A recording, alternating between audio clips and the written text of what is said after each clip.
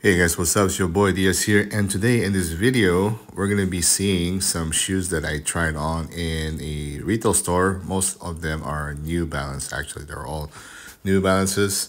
And first up in the video is the New Balance 990 V6. This shoe is very comfortable, it feels really good on feet, way much better than the New Balance 997H that I own. This one, however, retails at $200. This is the New Balance 530. It's also really good looking shoe. Feels really comfortable. It's also a good contender my next purchase. Cheaper than the 980 V6. This one is the most New Balance of New Balances. I heard it from one shoe blogger, and yeah, this is also a good shoe for a cheap price. And this is the most dad shoe of all.